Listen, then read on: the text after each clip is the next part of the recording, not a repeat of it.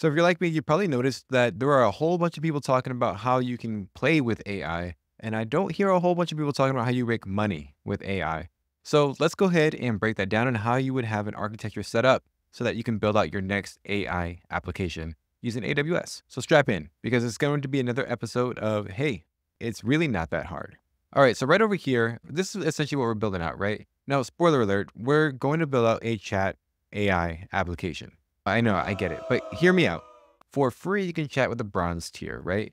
And then you can get a faster, more sensible version. On the silver tier, we'll call that $5 a month. And then on the $10 a month plan, you can not only chat with a large language model, but you can also upload photos to have vision capabilities as well.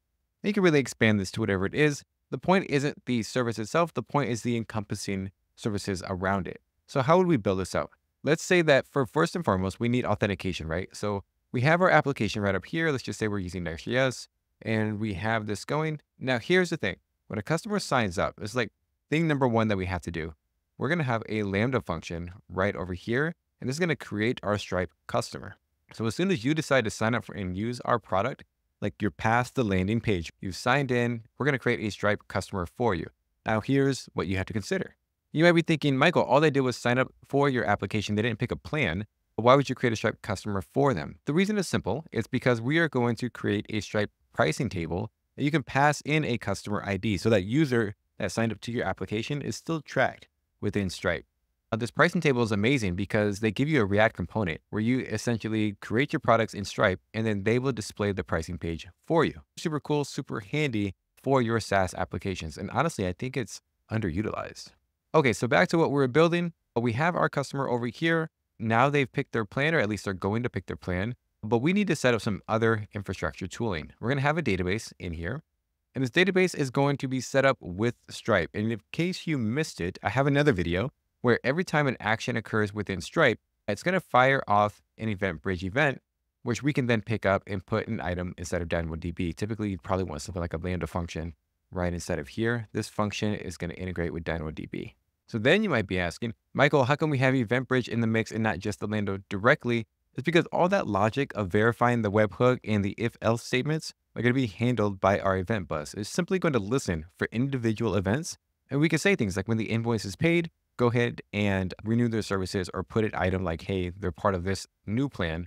Okay, so this little caterpillar that we have building up right here is pretty much our payment flow, right? Application, sign in, create the customer, and then we're listening for events with these three at the bottom. What's next is that we're then going to have our API in the mix. Now, I'm using AppSync because AppSync is wonderful when it comes to real-time subscriptions. And here's where things get really cool. AppSync has the ability to talk to our database, right? Directly. So it's automatically going to know what plan they're on. We can have access every time they go to a certain page. We can determine whether they have these certain permissions to call on our API. This is pretty much like a customer table right here.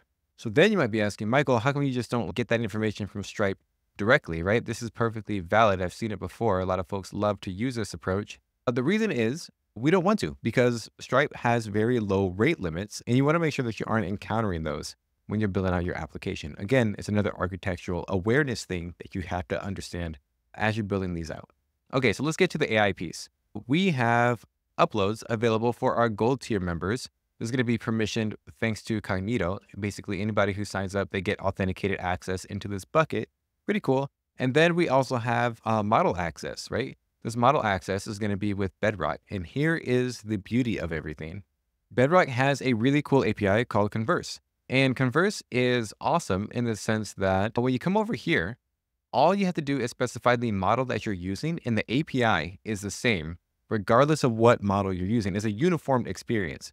Right? Because as we know, a lot of large language models have different ways of constructing the parameters. This unifies that. And that's the beauty of Bedrock in itself, is that it's a service that encompasses multiple LLMs. And now you get to use this API to pick which one is the right one for you. To give you an example, if we go down to the examples section on this page, here we're using Claude 3.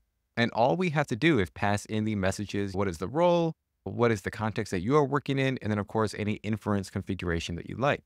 Doing so will give you a unified response. So not only do you have an easy way to access and talk to this model, but now you have an easy and predictable way to switch out different models depending on, who knows, maybe what tier you're a part of. this Converse API is super powerful and it's cool because it supports streaming. Okay, so far so good. But then next you might be thinking like, Michael, what happens when they switch their plan? How are we going to manage that? You need a whole another portal and ecosystem to handle that experience. No, we don't.